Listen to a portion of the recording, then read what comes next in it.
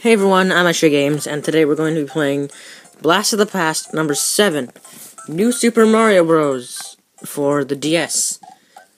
Now, with 7 episodes, I realized that I've been doing the Mario series a lot for this series. I kind of want to veer away from that.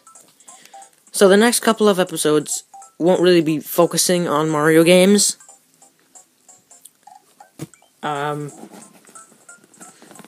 But I don't know why.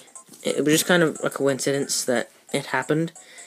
But either way, let's get into this level. Like the last one, it'll only be 1-1.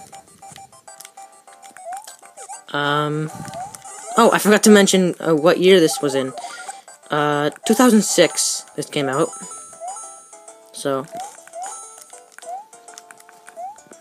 that's it's 11 years old already. That's crazy. There are 2 new mushrooms, and perfect timing, as I'm about to show one of them. The first, Mega Mushroom.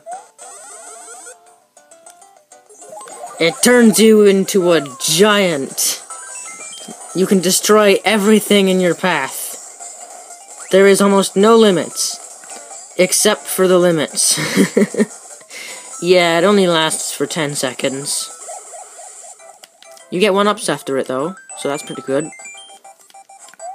And the second, which I can use to help me get up to the goalpost, the Mini Mushroom.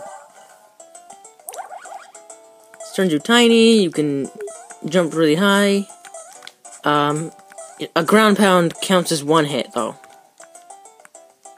And if you get hit just once, you die. So, I did not mean to do that. Can I not get back up there now? Wow, look at that height. That is a lot. Okay. So, that's New Super Mario Bros. 11 years old already, which is pretty crazy. I've decided I want to go back to the old outro, because I don't really like the new one too much, so that'll be it for this video, and I'll see you in the next one. Bye!